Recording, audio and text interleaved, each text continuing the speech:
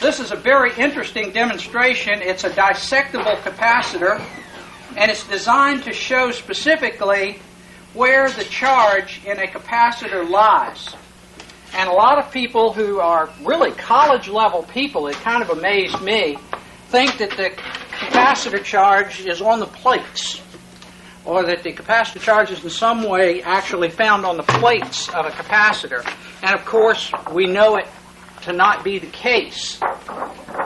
People who are in the know, basically electrostatics is almost a forgotten science. This is a piece of mylar, 7 mil mylar, and I've created a capacitor here with two plates. The bottom plate being one, of course, we insert a dielectric, which is mylar right here, and we put a second plate. We've created a capacitor. And this capacitor will kill instantaneously if you're not careful. So this is not the kind of experiments you would casually do. Okay, so what I'm going to do is I'm going to charge this capacitor by taking this supply and connecting the hot lead right onto the capacitor itself.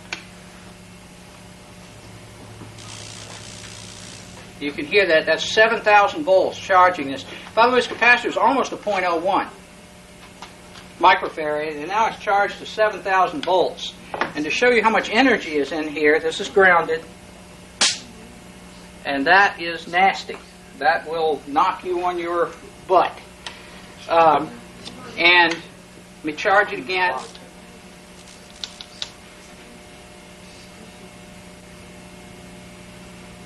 Okay, it's now fully charged, and I take these insulated handles, overcome the Coulomb force, and then, oops, obviously there was never any charge on this metal at all. Oh, sure. The dielectric, no. The dielectric, we can take out of the capacitor, we can roll it up, pass it around. As a matter of fact, I've mailed a friend of mine one of these to Alabama, and he reassembled it down there. The charge is retained in there, and obviously there's no charge whatsoever also in the other plate, because that's ground. That runs right straight to ground, so there's no charge there at all. As a matter of fact, I'll touch both plates. Yeah, both plates together. There's never was charge there. Okay? How to get in now? Where'd you put it upside down?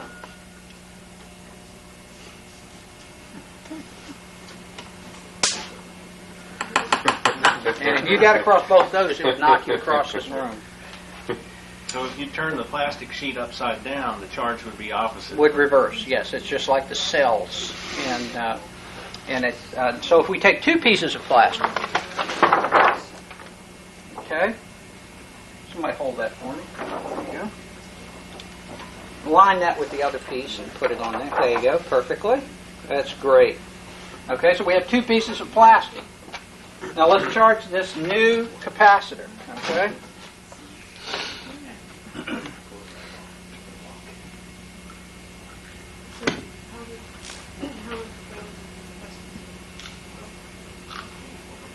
And just to convince ourselves it's charged, it is. Okay, let's recharge it.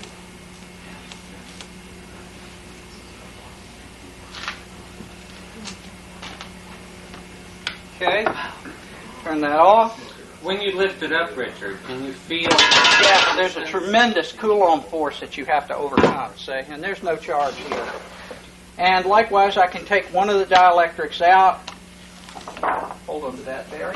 Okay. Right here. Put that on there. Pile. You heard it go tick. Take this one off. Somebody hold that for a second. Put this one back on.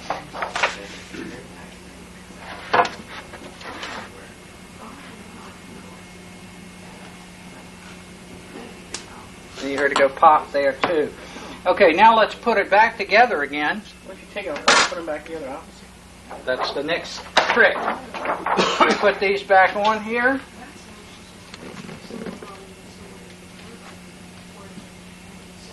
like so. Recharge the capacitor.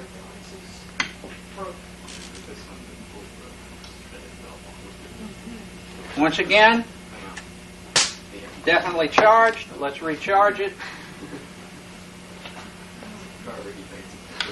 Okay, now we'll take this off. Man, there's a lot of Coulomb force there. Okay, flip the plate over. One of the dielectrics over. Put it back on.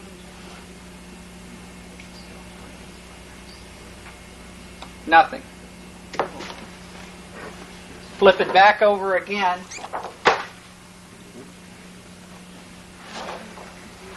Put it back on.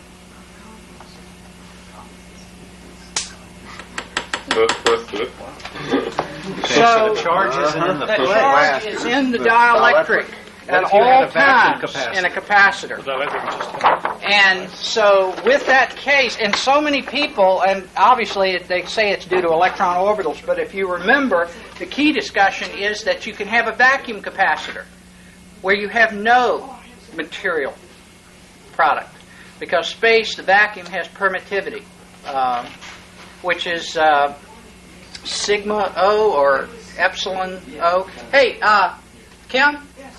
E sub O, E sub 0 is, what Greek letter is that? That's epsilon. It's epsilon sub O, and that's a permittivity of free space, and allows space itself to be charged without any electron orbitals. So the fact is that the dielectric, the non-conductor, is the source, the retainer, retains all charge, not the metal plates. Metal plates never retain a charge.